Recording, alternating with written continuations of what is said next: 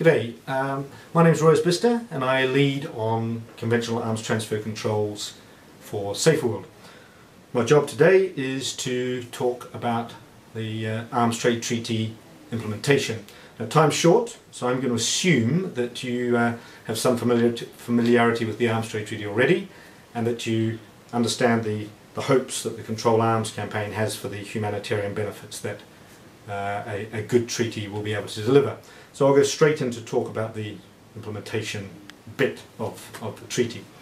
You can see implementation as one side of the three-sided ATT triangle.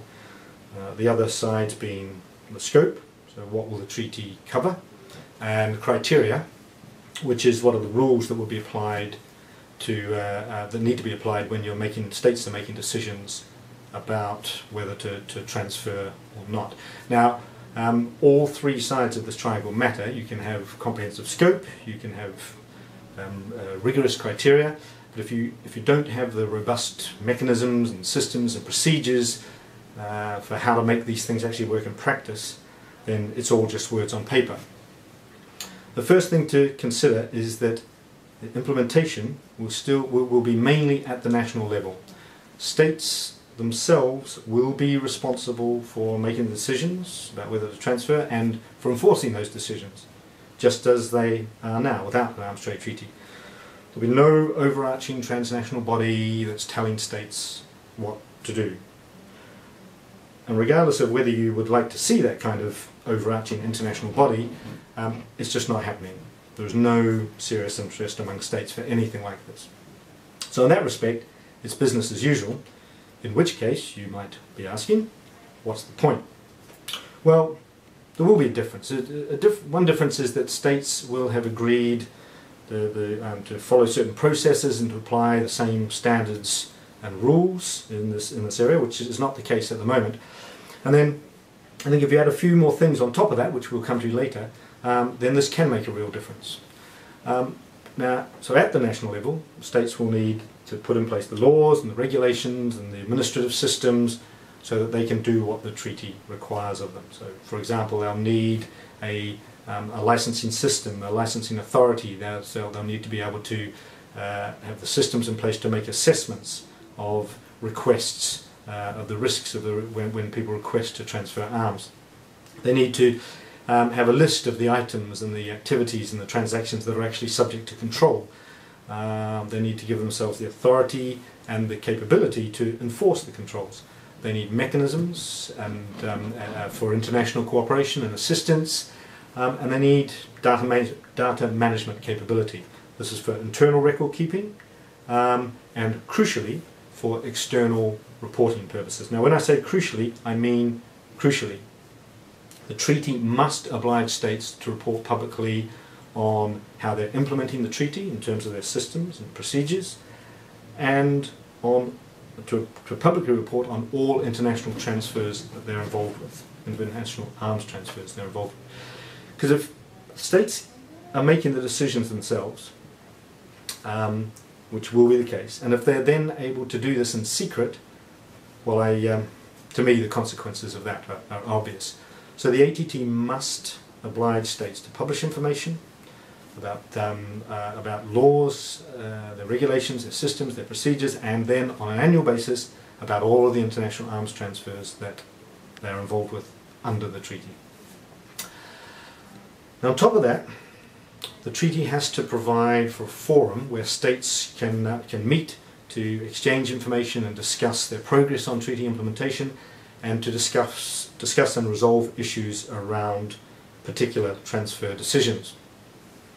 So this combination of transparency and then accountability creates the opportunity for states to question and challenge each other, and indeed it legitimizes this approach, which is very important. And without it, I think the potential to deliver real change is seriously compromised. On the plus side, the idea of this kind of forum is relatively uncontroversial. So it's highly likely, yes, we'll end up with annual assemblies or meetings of states parties that will fulfill this function. Public reporting, that's trickier. Some states have a blanket opposition to the concept of public reporting, especially on transfers. Others have kind of niche areas where they don't have an opposition in principle, but they have opposition over specific issues where they would prefer privacy to publicity. Now, to my mind, these arguments for privacy or for secrecy don't stack up, and we can discuss that more in the web chat later. But this issue is too important to the effectiveness of the whole project to be put to one side. But moving on, we also need an opportunity for review or amendment of the treaty as time goes on. I mean, the trade itself evolves, and the treaty will need to keep pace with that evolution. Again, I don't think this is particularly problematic. We'd expect to see some kind of five-yearly review conference cycle. Effective implementation will also require, I think, some kind of dedicated institution, such as an implementation support unit, an ISU, to assist in the day-to-day management and running of the treaty. For example, by supporting the reporting function, by helping to identify gaps that exist in national systems, serving as a clearinghouse in terms of bringing together states that require assistance and states that can provide it, promoting universalization of the treaty among non-state parties.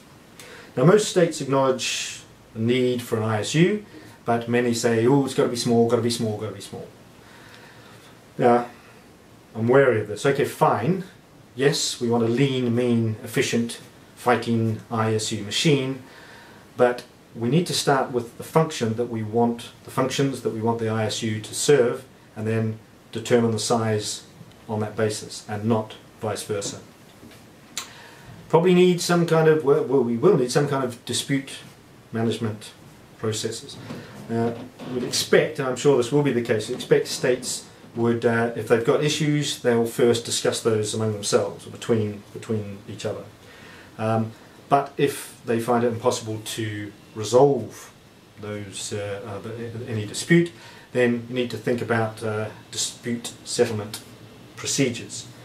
This could be enlisting the good offices of the UN Secretary General. It could be referring the matter to an external body, such as the International Court of Justice. But it has to be said that the states are very cautious about this kind of thing. Finally, the capacity issue. As many states are just simply afraid that they won't be able to meet the obligations that being a party to the treaty may involve. And this is a very legitimate concern for smaller, less capacitated states, but there are ways to respond to this. First of all, there's the issue of flexibility of design. The Arms Trade Treaty shouldn't expect all states to have exactly the same systems in place. It's not a one-size-fits-all operation. It makes no sense for Tuvalu, for example, to have the same system as the US. So it needs to be sensitive to the needs and capacities of individual states. And the other is in terms of assistance. States that can provide assistance need to step up and provide that assistance where it is needed. All right, that's a very brief look at a involved, diverse subject. At the start, I spoke of the ATT as a triangle. I think you can also see it as like a three-legged stool. And the legs being scope, criteria, implementation. Now you knock away any one of those legs and bang, the whole thing collapses. It would be a mistake to think that by looking after scope and criteria that implementation will look after itself. I'll leave it there. Thanks for sticking with me, and I look forward to answering any questions that you might have.